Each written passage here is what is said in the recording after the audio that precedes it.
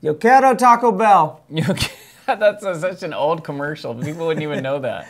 It was a little dog that would run around and say that, right? Right. What does it even mean? Somebody type in the comments what that means. Yo quiero Taco Bell. I want Taco Bell. Yo quiero. Oh, okay. That's right. You've been taking some classes. Spanish. Yeah. For a year. Surprisingly, I'm still not very good. Okay, well, you got that one better than me. So I will be right back. Me gusta your español.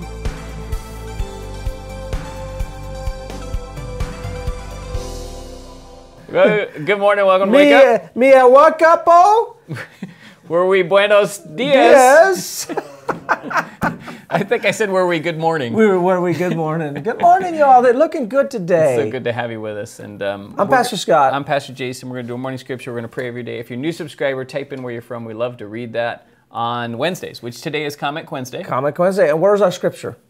Our scripture is going to be in Genesis chapter 32. Ooh, I love that. Start going there now. And we had a comment from Brandon Rock from Sacramento, California. Hope you are feeling well. He said that while we were on our quarantine.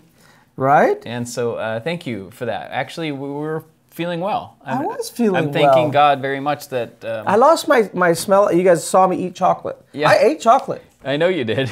And you know that... Because you couldn't taste your smell. Because he hates chocolate. Chocolate's like kryptonite. No.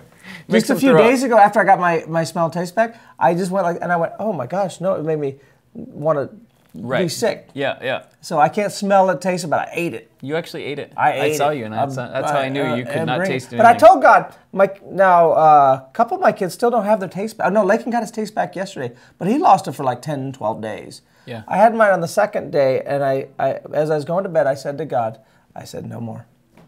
I said, no more. You said, God, you know how much I like to eat. You do. Lord, you know it's very important to me. Yeah. So I know it's important to you. So you stood in faith.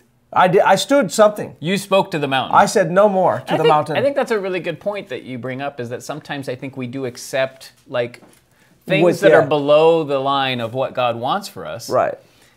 Things that are below His blessing, His mark, what He's done for us. We accept it because we're like, well, I can live with this. I would know. And you really bring up a good point, is that we've got to get to the place where we reject poverty, we reject debt, where we reject the addiction, where we reject things that are below what God has done for us. He set us free from addictions. But you got to at some point go, you know what?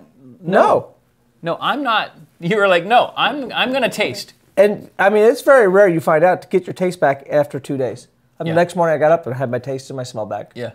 And I said, thank you. Wow. Very much God. Yeah, praise God. So Martha Para, if hopefully I said that right, says, God bless you, Pastor Scott and Jason, to all of your beautiful family. You are all in our prayers, and always we are so happy for you and all that you are all healthy and well. Thank you, God. And well. Yes, that was sweet. That is amazing. Connor Gustafsson from Eskilstuna, Sweden.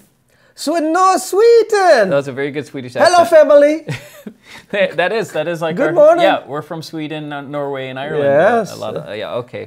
Part of us is okay. So it says, "Thank you for your daily Bible study." So thank you, Connor. Can you read it in Swedish? I did. I read it in Swedish. Did you really? Yeah, that was Thank you for your Bible study. You could understand it because you're also. I have so much. I don't know if they could understand. They'll do subtitles. I hope they do. John, subtitle that for me. That's so awesome. They're watching us from Sweden now. That's awesome. All right, so our scripture today. Genesis chapter 32, and I just wanted to, we're walking into a new year, and I wanted to talk about that. I see a lot of stuff right now on, goodbye 2020 and good riddance. And I get that. Boy, I feel the same way. Yeah. And but I want to have the voice that God's given us about last year, 2020. Right. And to not see 2020 as a bad thing. That's a great thing. So I'm going to pull from Genesis chapter 32 that Jacob was on the heels of a very rough season in his life. It was not good. He had run from his family. Mm-hmm. His brother was trying to kill him. Right, he runs and into his uncle. Understand that. He's deceived. For 14 years, he's in debt. Right. And he has a lot of things go wrong in his life. And he really was deceived bad. Like he was supposed to marry Rachel. Yeah. And then I don't know how that happens. I know, we don't know. Something happened and he woke up with Leah. There may have been drinking involved. We don't know. It was the wrong sister. And the marijuana cigarette. And then he had another 7 years of debt to get Rachel. And that'd be an awkward conversation. Hey, Pop-in-law?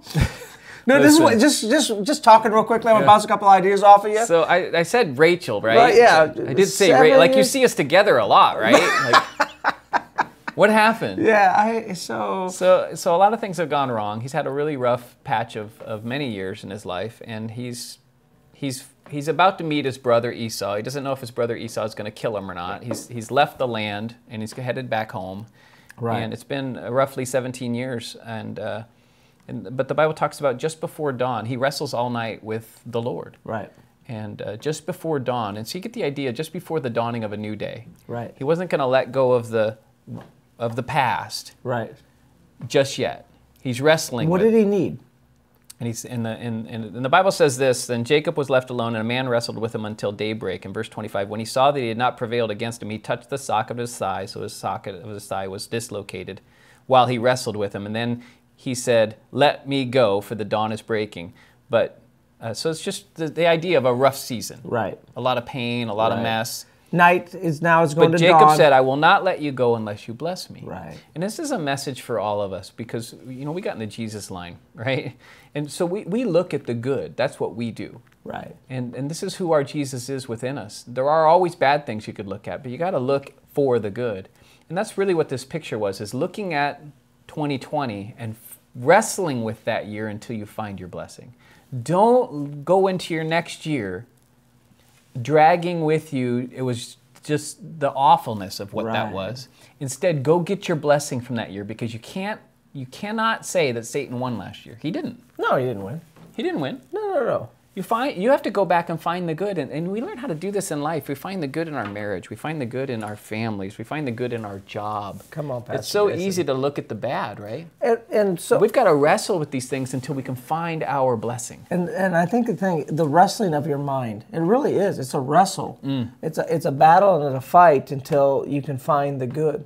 And once you've done 2020, something that I know that Jason does, and I know that I do every single day, and I do it minute by minute, hour by hour, but you could start with day by day, is wrestle to find the good in every day. It's so true. I find, I went through 2020, and I said that in my sermon, it was the most annoying year, right? I had the biggest problems in my year, but it was my best year I've ever had. Oh, come on. And man. I heard you say that in your sermon, and I was like, that's the right attitude to have. Right. Is to look at it and find, sure, there was plenty of things to complain about. There was a lot. And just even every night when you go to bed, wrestle with the day. Thank you. And get your blessing before you head to the night. See, it was just before daybreak, Right. but he was going to get his blessing before he headed. You don't want to walk into the new with all the regret, with all the discouragement. You don't want to walk into the new with the anger and the bitterness. Because it keeps pulling you down. Yeah. And then what happens is your days they seem to get worse. Not that they do get worse maybe, but they seem to get worse because Matthew talks about this, he says that whatever you focus on, your body will be full. So if I focus on the negative, I'm full of negative. Yeah. But I find a way to find the positive in every circumstance. Come on now. And everything that goes on. Even when we got the Rona and we had to cancel a bunch of things, you and I went, yeah, but I think God was doing this. Yeah. Right? Not that God gave us the Rona, but God was using the Rona in order, I believe, to maybe have some protections and some different things for our family. I don't know. But we're able to find in everything in life. Squeeze it for the good. Wrestle with that thing till you find the good. I wrestle till I squeeze the lemon till I get a little bit of juice. You ever do that when you make a lemon? I have a lemon tree, so I go to make lemonade. Yeah. And so I'm like, ooh, I got a lemon. Oh, this is good. And I go, whoosh, right, you squeeze it and it goes, boop. That's so true. I'm going to need about 400 more lemons. You said 400. For a glass. It's so true, though. Yeah. Boop. Yeah. You ever do that like at a restaurant and you squeeze the whole thing into the glass and it's just like a little bloop, and you're like, well, that was it? You know what it actually is more annoying? Is you squeeze it and nothing comes out except for a seed goes in your mouth. You're like, I want the seed. Who wanted the seed? 2020 was like that. It was a seed. You squeezed it and a seed came out. I want the seed. The seed has a little flavor on it. But it's such an important thing to learn this in life. And I said to my family this last week as we were heading into the new year, I said, now let's all talk about what God did for you in 2020. Oh, that's so good. And, it took just a second. And so I'm encouraging you guys with this. Do this in your families. Do this with the people around you. Do what I'm saying right now. Ask people, where did God bless you in 2020? Find it. And as we began to talk, it was amazing how it snowballed. Well, okay. Yeah. And you were thinking it was kind of a slow go at first, and you're like, well, that happened. Right. And that was cool. You're and right. then all of a sudden, well, also, you know what else happened was this. And then all of a sudden you see this pile of blessings started to reveal itself. You're like, wow, it was a great It was a year. dang good year. Yeah. It was a dang good year. You know what? And I'll talk to maybe parents out there. Actually, I'll talk to everybody on this.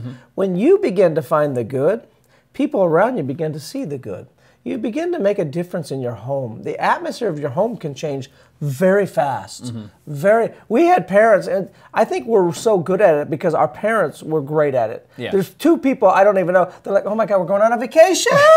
We're like, what? Oh, it's going to be such a fun trip. We ended up sitting in a car for 7 days as we moved from Wisconsin to Arizona. And until I became an adult, I always thought it was the funnest trip. And then I thought back, I go, I don't think it was that fun.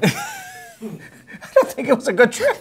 They always found a way to get us to see the good in everything. And then we moved out. Even when it was we lived, awful We things. lived in a trailer the size of this table, Yeah. right? And they're like, isn't this so cool? We're all together. Yeah. And then they're like, we got a pool. And we went out and there was no water in the pool. We're like, we got a pool. They did fill it up with water. Finally, eventually. we did, yeah. And that is where I learned how to swim. That's where you learn how to swim. Yeah, I have the greatest memories of that little itty bitty. Right, they had shuffleboard. When we say trailer, I slept on the kitchen table. There was no beds in this But trailer. the way they portrayed it was Yeah. it was the funnest time of Isn't our this life. great? We're camping. Isn't this wonderful? I was like, sure. Yeah. Okay, it's wonderful. Because as a kid, whatever you say is what we're going to do. And then we moved into our next, I know I keep going, but then the very first house we bought, it was in the worst part of Phoenix. Yeah. And the dad would tell us that there was fireworks going off every Yeah, we'd night. hear gunshots at night. But yeah. it was gunshots later, I Yeah, realized. It was gunshots, yeah. And so you'll go through some tough times, but find ways to find the good. No matter where you are, no matter what you're going through, look for the good. God will see Joseph. We see it with our heroes, Joseph and David, and we're out of time. Let's pray. Dear Father, Lord, in the name of Jesus, we thank you, Lord, for the good that you put in our day, Lord. You find a way to do something, to surprise us, to give us something great, Lord. But we're going to be the people that find it. We see it. We seek it out. We seek your goodness, Lord. And so as we seek it, we begin to find it. And as we begin to see it, we begin to realize, wait, God is with me. God was working in my 2020. Oh, I didn't even realize how many doors that God opened up. I was so focused on the negative and the things that the news and the media and everybody was telling me that I didn't see what you were doing, Lord. And I won't go into 2021 until I seen the good. And now I'm going to be focused every day on seeing the blessings that you are putting into my life. In Jesus' name, amen. Amen. Well, you can click somewhere on the screen and watch the sermon from this last weekend where you talked about living on the path to success. It was Get an on that amazing path, message. baby. And then don't forget to subscribe. Type in where you're from when you subscribe. Don't forget to text. Share this. Oh, and you can text the number on your screen, 81010, and you have to text this weird message. It's a You can see great that. message. It makes sense. At 67. What it's going to do is it's going to subscribe you to a text alert. Every time we post a new Wake Up, which is daily, it'll Right. text you the link, save you a lot of time. You just click that link, boom, off you go into So Wake easy. Up. Wake up in the morning, go, boop. Yep. All right. See you tomorrow.